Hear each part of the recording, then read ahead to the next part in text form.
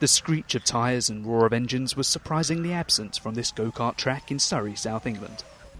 That's because these are Formula Zero no-emission karts with almost silent engines powered by hydrogen fuel cells. Organiser Goddard van Hardenbroek established this series to use racing to encourage the development of zero-emission technologies. Who is the fastest on the track? That's the principle, but without producing any CO2 emissions or any emissions for that matter. Currently karts are being used, but Van Hardenbroek wants to move up to bigger vehicles as the competition evolves. He sees all future motorsport going towards zero emission as fuel prices rise and the need to cut emissions increases. I think it's actually inevitable that zero-emission racing becomes the standard over time.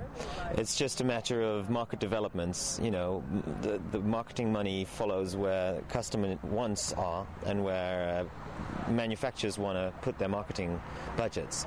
But it's inevitable that it's going to go that way. There's no other direction it can go.